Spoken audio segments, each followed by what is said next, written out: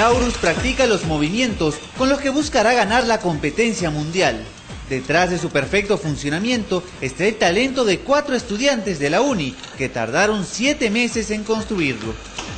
Claro, básicamente el móvil tiene que desplazarse, entonces tiene la libertad de desplazarse en todos los sentidos y aparte de ello tiene un manipulador con el cual se van a sujetar algunos dispositivos que representan sensores.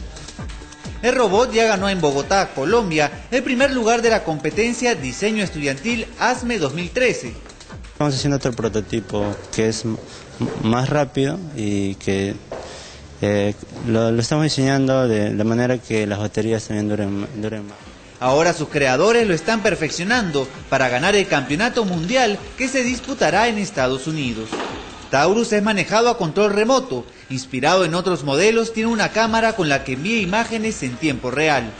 Comunicamos a la computadora con este router y este router, como cuenta una comunicación Wi-Fi, se comunica a la cámara por ese protocolo con Wi-Fi.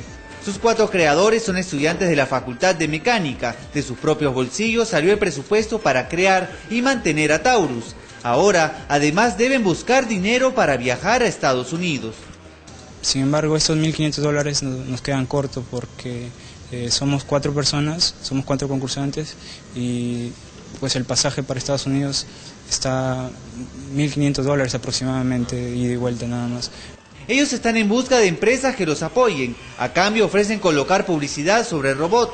Si usted está dispuesto a ayudar a Taurus, marque los números en pantalla.